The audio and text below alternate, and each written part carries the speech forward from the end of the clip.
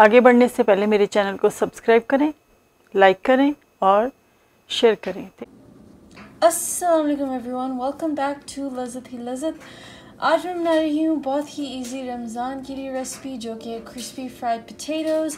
ये पीछे जो आपको आवाज़ आ रही है, प्लीज़ इसको इग्नोर करें, ये मेरा ड्रायर चल रहा है, तो प्लीज़ इसको इग्नोर करें। तो चलते हैं रेसिपी की तरफ।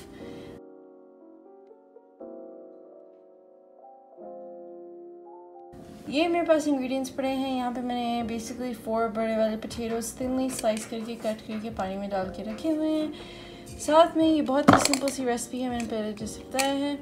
यहाँ पे 1 टेबलस्पून चाट मसाला है, I mean 2 teaspoons or 2 teaspoons black pepper and 1 teaspoon salt।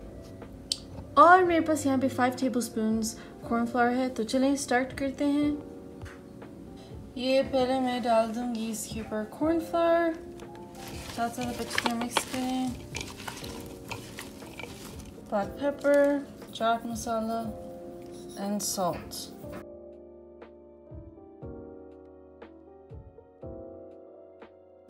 ये मिक्स हो गया, ऑयल गर्म हो रहा है, तब तक हम एक मज़ेदार चीज़ के साथ सॉस बनाते हैं। अभी हम आते हैं सॉस की तरफ। सॉस के लिए आपको चाहिए 4 ingredients: ketchup, hoisin sauce, honey and Thai chilli sauce.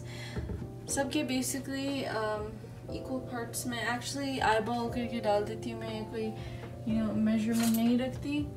तो सबसे पहले ये मैंने मीडियम हीट पे ऑन कर देती हूँ इसको। तो ये hoisin sauce like 1 tablespoon, and then ketchup also 1 tablespoon, and then honey भी 1 tablespoon आपने डालना है, और फिर थाई चिली मैं ज़्यादा डालूंगी। और जब सिजल करना शुरू करे तो आपने इसको स्टोव से उतार लेना।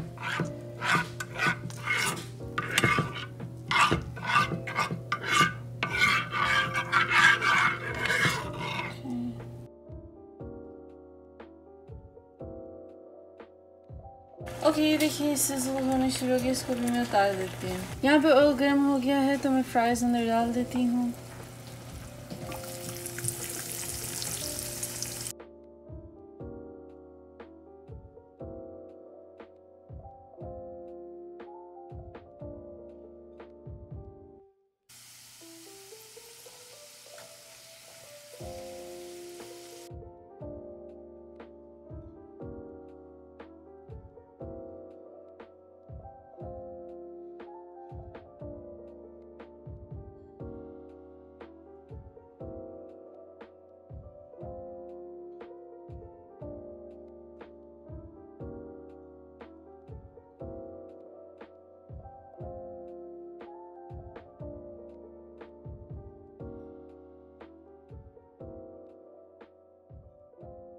ये देखिए crispy fries, potato fries done हो गए हैं, और साथ में डिप भी।